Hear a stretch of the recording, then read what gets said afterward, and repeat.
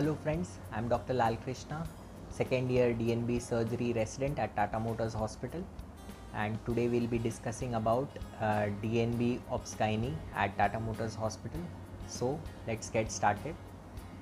We have 3 seats of OBGY at Tata Motors Hospital, and passing is almost 100%, and there is weekly academic sessions, 1 or 2, which is discussed by the DNB along with the consultants, and duties are in A, B, C and shift, each including 8 hours, and once a week you will have a call duty, after which you will have a post call off, and sometimes you will have a general shift that will include from 7:30 am to 5:30 pm, and the duties are moderately hectic, not as hectic as government institutes.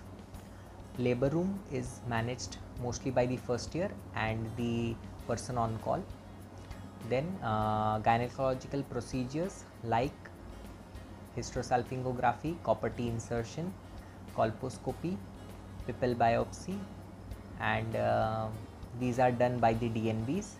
And OT exposure, first year start attending OTs from the third month, after third month, and initially you will get skin and rectus sheath, and after that more and more steps.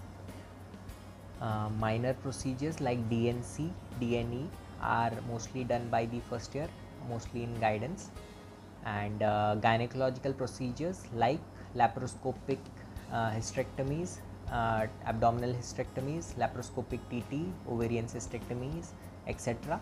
are done by the second years and third year along with the consultants. So in short, the training which we get here is amazing, and most of my batchmates are very happy and they recommend it.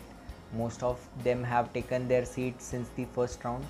So if you are lucky, you can get here and see it yourself. And thank you for watching. Please like, share and subscribe. See you soon with another video. Jai Hind.